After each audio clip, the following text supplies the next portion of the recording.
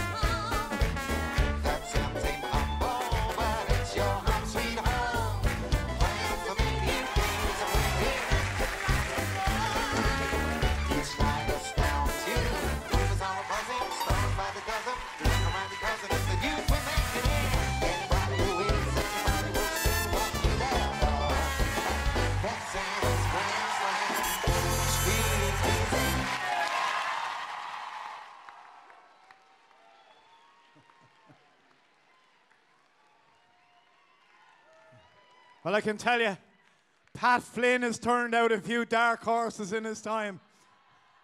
He might have found another stable star here, I can tell you.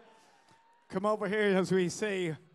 Derek has it. Vincent and Catherine. Yeah, I love that now. I think that's from Bugsy Malone, the Alan Parker musical drama, I feel like, but I think it's a musical comedy, I feel like. But I love that song anyway, so well done. Massive performance, and the story really, really well told.